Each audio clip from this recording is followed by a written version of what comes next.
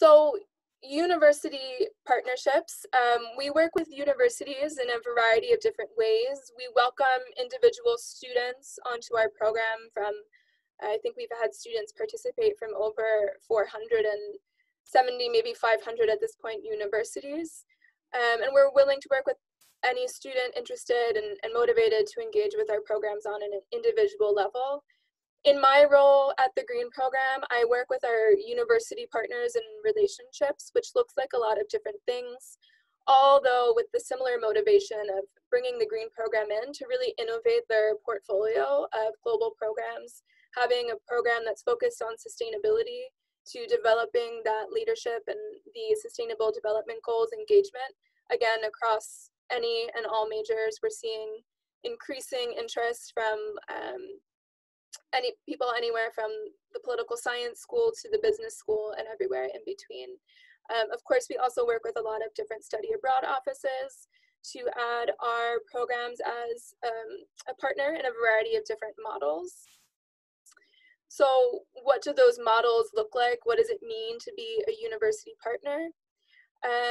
We would split it into 4 different categories. So one way that you could be a university partner is to just be an affiliate partner. That would mean that your campus pre-approves the Green Program, you've become familiar with the model, with the programs, perhaps you've pre-approved the credit. We can work with you on developing credit for your students.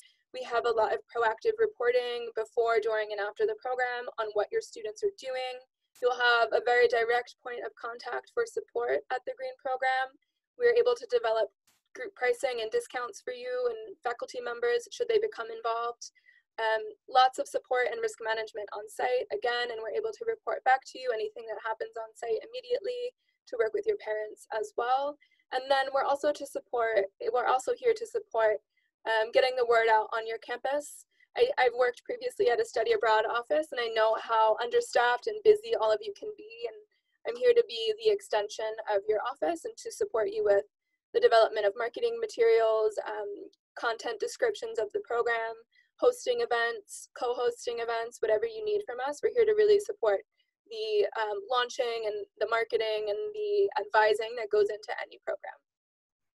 So that would be an affiliate partner. A faculty-led partner, for example, Amy, who I'm going to pass it off to shortly, they function in a lot of different ways, and the general idea is that any faculty from any different department is able to take the core of the Green Program and use that as a way to enhance the course and the course outcomes that they want for their students.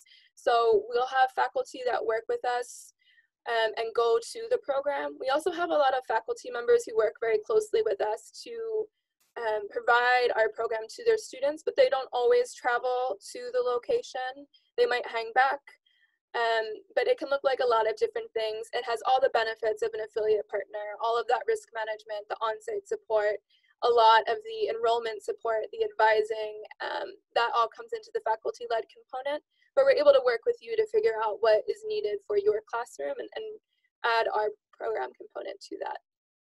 Similarly, the embedded course is also something that is developed in partnership with a lot of different university partners, specifically though faculty members and people in different academic departments. What the embedded course looks like, especially since we're a short-term program that can fit into the winter break or the spring break, or the Maymester even, we'll have a lot of faculty members, like we do at the engineering school at NC State, who will have a semester-long course that they teach to their campus, and then there'll be a Maymester global component or a spring break global component, where as part of their semester-long course for credit at NC State, students go abroad with the Green Program to get that hands-on experience in a global context. That's something that we're seeing increasing requests for, actually. It's become a really popular way to enhance a semester-long course at your campus.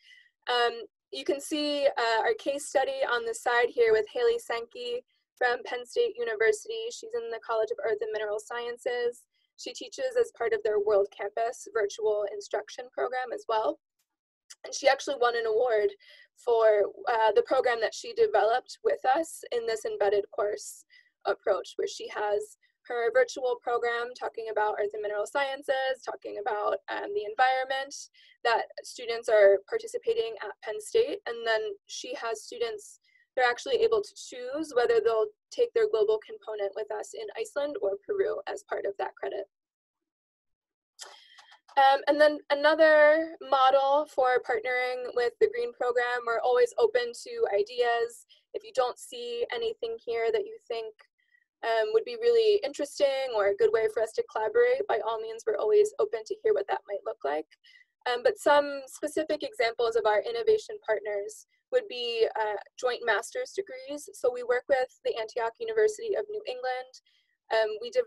We co-developed with them a comprehensive master's course. It's a virtual course where students are taken abroad to 3 different program locations throughout the master's program. And so their faculty will teach the course, and then in between their semesters, they're sticking in a different green program location experience. Another innovation project that we have in the works is professional certification programs. We work and we host a lot of young professionals who are welcome to join the program. And so that's another innovation partnership that we're happy to look into with university or corporate partners. Again, I'm sure there's a lot of questions. Stick them into the chat bar. We'll get to them at the end. But with no further ado, I'm going to pass the mic over to Amy Long now to talk about her partnership program with us in Iceland. Okay, hello everybody. I know we are running out of time, so I'm going to try to keep this as short as possible, but I'm also a talker, so forgive me ahead of time. So just to give you a quick background, I mentioned in the chat that I am faculty at UNC Wilmington in the Environmental Sciences Department. Like that faculty-led option and the embedded options that Megan just spoke about, I have so far been doing faculty-led groups. So this image is my first crew, my 2017 crew. It was 15 students total, plus a grad student. We had a fantastic time. So that what I've been doing, and you can go ahead and advance. Can I advance, Megan, or do you have to advance? Thank you. Go ahead, you can go to the next slide. And then this is my crew from last summer. This is my 2019 crew. It was just 7 of us that year, but I'll get to that in a second. So for my faculty-led classes, I know there was a question in the chat earlier about faculty and staff being able to go. The answer is yes. I'm getting older. I don't know how much my students want me there anymore, but I want to be there, especially because I've changed what my faculty-led program looks like every time I've gone. I was supposed to offer one for the winter trip, but our university has stopped all study abroad through that time period. So hopefully next winter. If not, January may or may not happen, but I think we're behind the 8 ball on January. But so just to give you an example of what my faculty-led programs look like, I first found out about the Green Program through a poster in our hallway, and they were advertising the sustainable energy component that used to be the primary and only focus of the Iceland program. And since then, it's morphed to a total sustainability sort of look, looking at tourism, energy, and other sustainability initiatives. But so when I contacted Melissa and others at TGP, they had an opportunity to take some faculty on kind of a mini 5-day sightseeing expedition where we integrated into one of the student-led groups so that we could see how it worked. I'd never taken students abroad before. So I first got to go on a faculty professional development sort of opportunity that I've been trying to do the same for Peru, and the timing just never works right for me. But so that's how I first saw it, was in 2016. And so I then, with the help of Melissa's staff, I was able to say, okay, I want to offer this for my students, but I want to go there for 2.5 weeks. I want to piggyback off of your program and build my expertise and my interests around that. And so that's what I did in 2017. I built 2 or 3 days on in the beginning with my students, and we focused, I'm a restoration ecologist, so we focused primarily on ecology and geology of the country. And then we joined in for the 9 to 10 day TGP program, and then we wrapped up with another, I think it was another 3 days of my own programming. We got to that way add on my expertise, where my faculty-led course focused on restoration. So I know there was a question about reforestation efforts in Iceland. That was my big selling point, is we get to be the Lorax in Iceland. How cool is that? And so you'll see a couple pictures from that in a moment. But before I show you that one, you can go ahead and advance for me, Megan, or did you tell me that you'd let me do that? Thank you. So before I get to like my love of TGP, I love TGP how it's just designed in the first place. So this is an example. This is looking at the big geothermal power plant that powers Reykjavik and provides their hot water.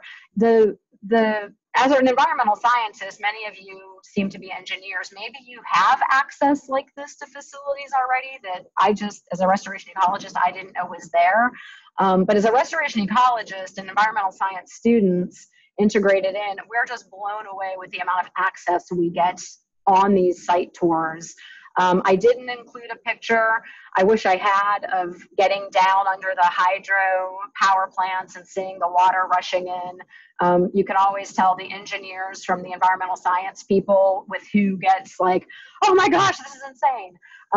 But for me, this was amazing. The access is unparalleled. You can go ahead and click the next one. Thank you. So we get to see a lot of sites, so geothermal power plants, hydropower plants. That's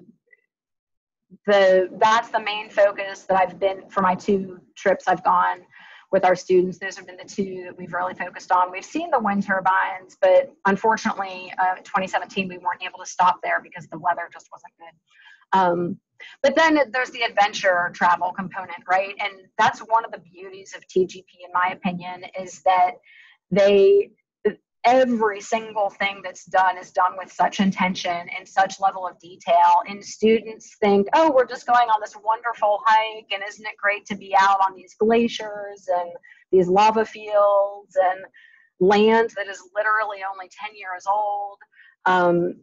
And they're weaving this love affair of the students with the environment, whether it's Iceland or Peru or Japan. And everything on their programs are led by Native people. So our Iceland tour people are TGP staff and this phenomenal adventure travel company that they partner with. So there was a question about safety and things like that. I can tell you in Iceland, you're with the most well-trained, it's well beyond first responders because of the training that they all go through in Iceland. I've never felt so safe in such an unstable environment in my life. We were literally going to hike glacial volcanoes, and it's exhilarating, and you think of all the what if something happens, but you also know that you're in the best hands in the world. And the students just have an amazing experience. So the adventure travel side, there was a quote that Megan read earlier about how the TGP program does such a phenomenal job integrating personal challenge and team building. And that is so very true. Like in my 2019 crew, I had one student who's an advisee of mine. I love her to death, very high anxiety student, and she almost didn't come. She almost stopped several things, and on this glacier hike in particular, I just remember the exhilaration on her face going, I don't believe I just did this. I never thought I'd be able to do this. And just seeing the empowerment that the team talking her through getting up that glacier, it just makes it all that much that much more wonderful.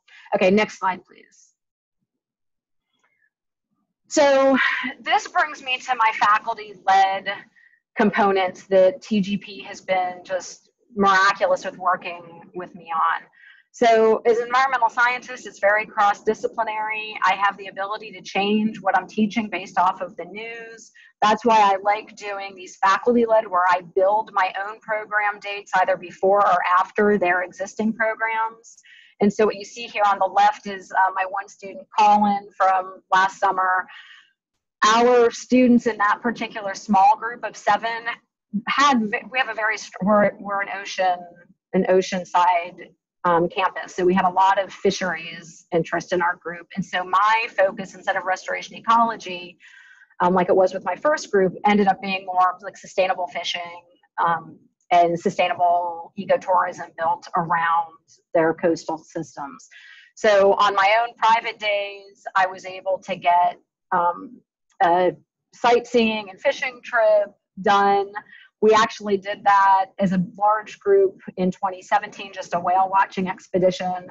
So TGP is phenomenal with working with me within their program if possible. It's not always possible, but Melissa's team has been great with saying, okay, Amy, what's your wish list? They're always trying to perfect and increase the impact of the program.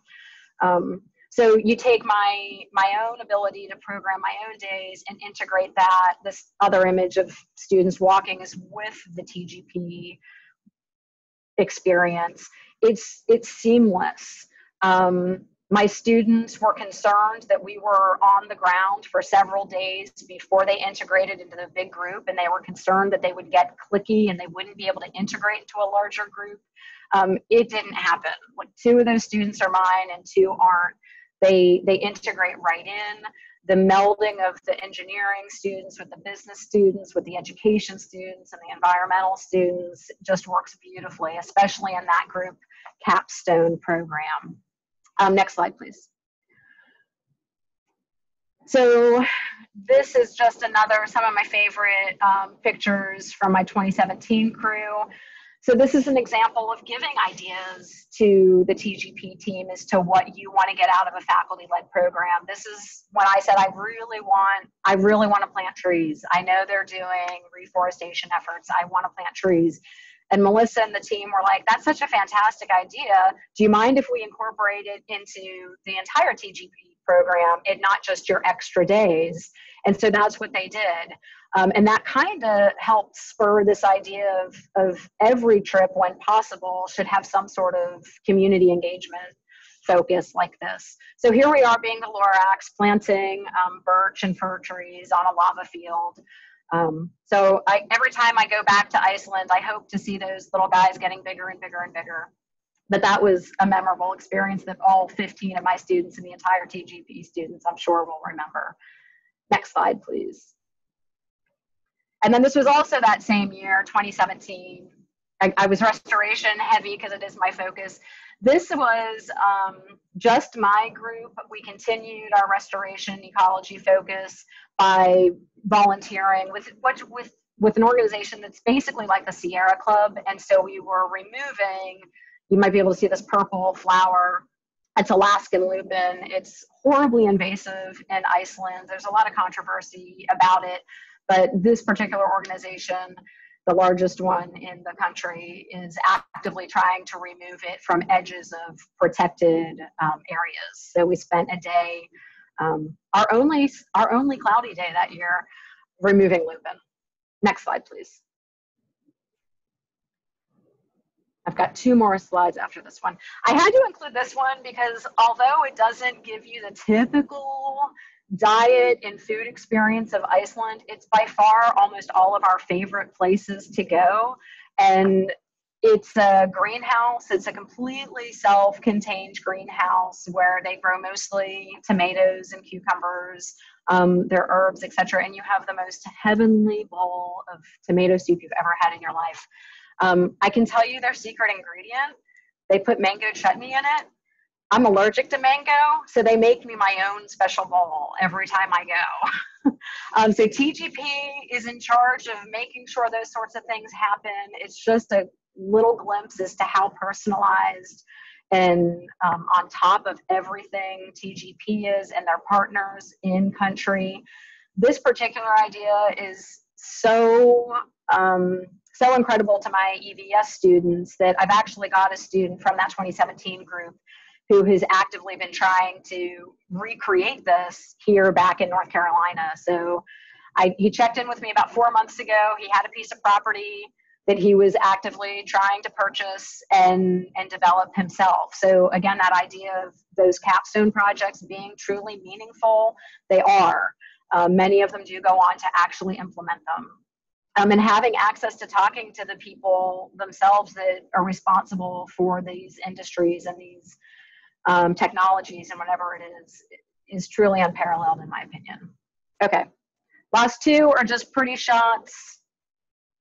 I am, like I said, an ecologist. I love plants. So whether it's like the grand, huge landscapes of glaciers and volcanoes down to the minute, tiny flowers of all of these great little organisms you see. It was a beautiful experience. I find something new every time. This plant's on the right.